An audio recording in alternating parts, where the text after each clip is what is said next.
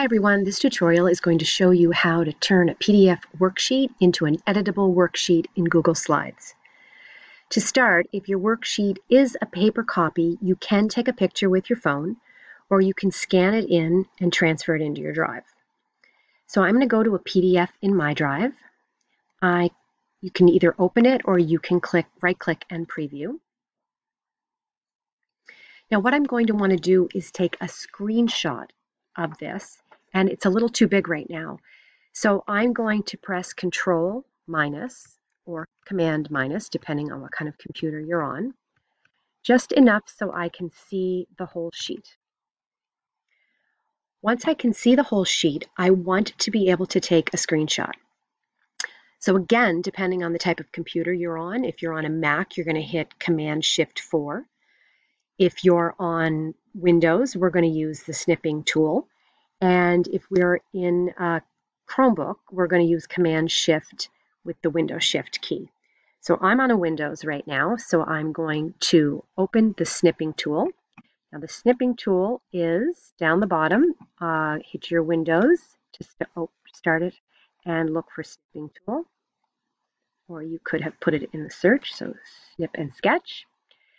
So we're going to do this. We're going to hit New, and we're going to take our crosshairs and just at the very edge, capture the worksheet.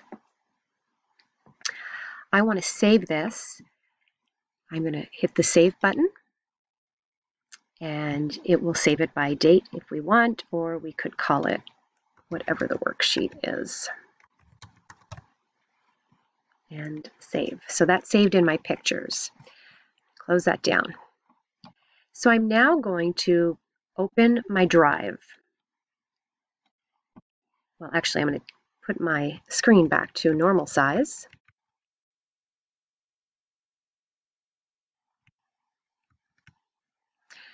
Go back to my drive, and I'm going to open a new Google slide. So a few things to set up while we're here. We don't need themes. We can close that. I'm going to hit Layout and just say blank so that I don't have all of those text boxes that are already there. I'm going to go to File and down to Page Setup. And I'm going to make the page size the same as a sheet of paper. So I will hit Custom, and I'll do 8.5 by 11.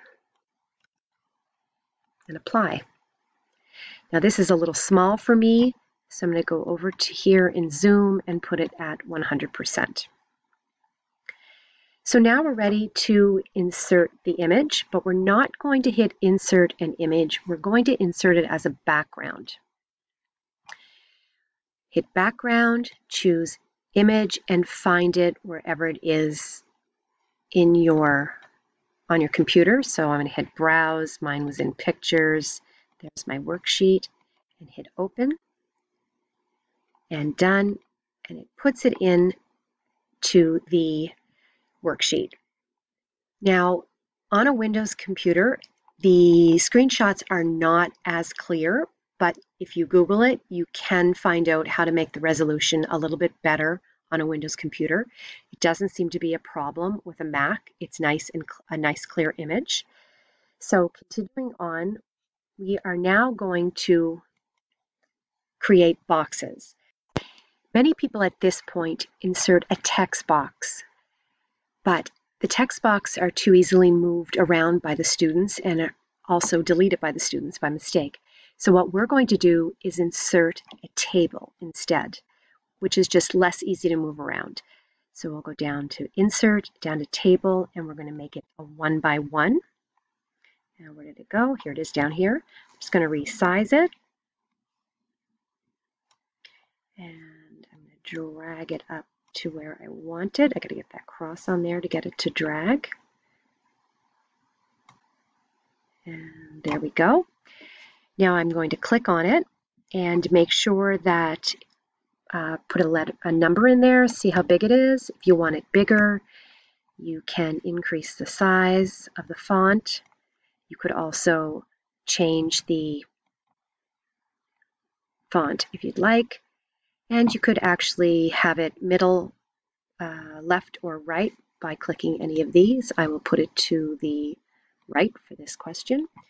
And let's see what it looks like. That looks good. So delete it. And now I have the box. When the students click on it, they'll be able to put the answer in. So I'm going to try to duplicate this.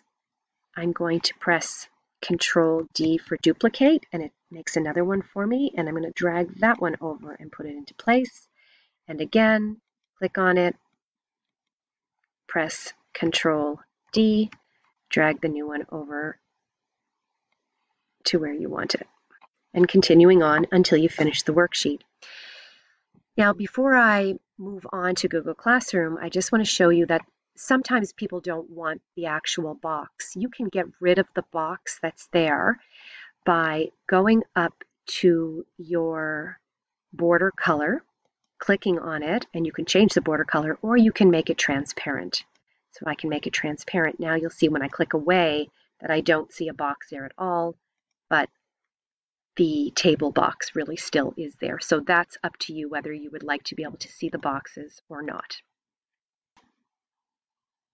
So now that my worksheet is ready to go, I'm going to assign it in my Google Classroom. So I will go to my Google Classroom, Classwork, create an assignment, call it whatever you'd like. You can give instructions to the students, and you're going to add it from your Google Drive. So we're going to make sure we choose the right one. This defaults to recent. Make sure that you're choosing the one with the slides, and insert. And now the most important thing for you to remember to do is to click the down arrow and make a copy for each student. Once that copy is made for each student, you cannot make any further changes that will show up to them. So your slide has to be ready to go. So we can decide what we want over here, whatever you want to make it worth. You can give it a due date. And you can put it in a topic if you'd like. This was our math sheet, and so on. So we are going to assign it. You can assign it right away, or you can schedule it. I'm going to hit assign.